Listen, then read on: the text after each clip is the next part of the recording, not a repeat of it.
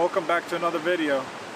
So if you've been in the market for some yellow fog lights and you've come across this style of Auxbeam LED lights and you're thinking of buying it, well, here's my review on these lights. I've had them for going on 2 years now, so let me show you what's going on with them and give you my opinion if you should buy them or not. Alright, so originally when I was looking for yellow fog lights for snow reasons, I came across these particular ones. For one, they were Auxbeam, and I've heard good things about Auxbeam. I've used their light bulbs on different vehicles before, and they were good. They didn't burn out, they didn't have flickering issues. So I ordered these. I paid at that time, it was like $74 for both of them, and I got them in the springtime, installed them, they were fine, they looked good. But then winter time came around, and that's when the issue started.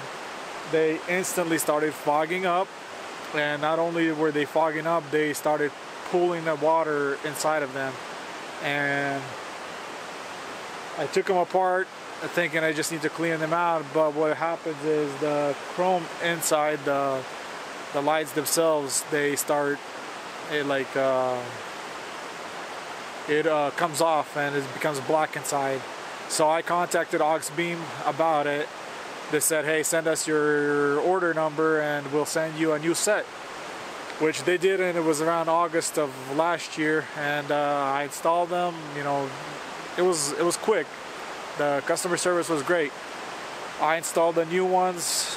Once again, this winter comes around, they do the same exact thing. So I emailed them like, hey, can you guys just send me a completely different set? Then their response was, no, sorry, we already sent you a set. We're not gonna, you're on your own. So if you want to buy these, I would not recommend them because, well, they fog up. They're not only, like I said, fogging up, they pull water inside of them. It looks like a little aquarium in there. So if you want to buy these, I would not recommend them. I'll show you these little rigid fog lights that I have. I installed them the same day as I installed these, and they're bone dry, and I'll show you exactly what's going on with these. So here are the rigid pod lights. As you can see, there is no pooling of water, no fogging, and it's winter time right now. But then we go over to these. As you can see, there's a little bit of water in this one. I mean, this one's not as bad, but look at this one right here. You can see all that water collecting. So this light is useless. This right here, I thought you could clean this off, but this is all just, it gets stained or like deteriorates the chrome. So yeah, these are, in my opinion, not worth wasting your time and your money. I believe they're like $90 right now, last time I checked on Amazon. So I mean, the light output of them is okay. It's not the best, but I really like the way they looked on my Jeep.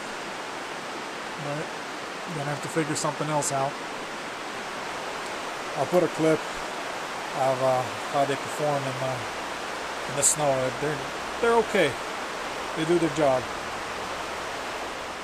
So yeah, if you're in the market and you came across these and you've thought about purchasing these particular ones, I wouldn't recommend it. Anyways, thanks a lot for watching, and I will see you in the next video.